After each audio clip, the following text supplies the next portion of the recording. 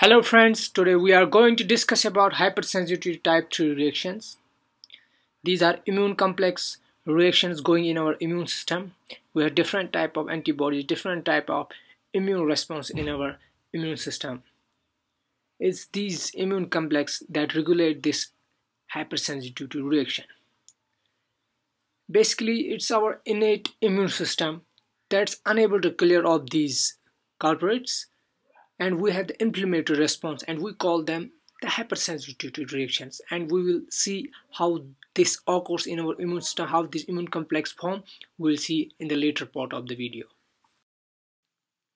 We have also diseases associated with hypersensitivity type 3, so we call them immune complex diseases also. Its mediators from immune system are IgG, that's antibody G or immunoglobulin G, complement system, and neutrophils. Few diseases that are enlisted below are caused by this hypersensitivity, which are rheumatoid arthritis, palmos lung, serum sickness, and there are others also. Now let's see diagrammatically how these reactions occurs. Let me draw some free antigens here, like this.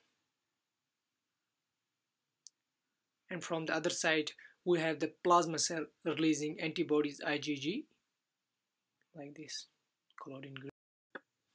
Plasma cell has the property to secrete IgG antibodies in our immune system.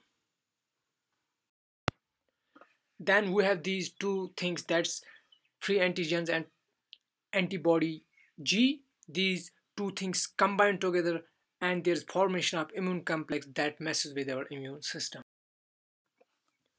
In this manner, the immune complex forms the FAB region of antibody binds to the free antigens.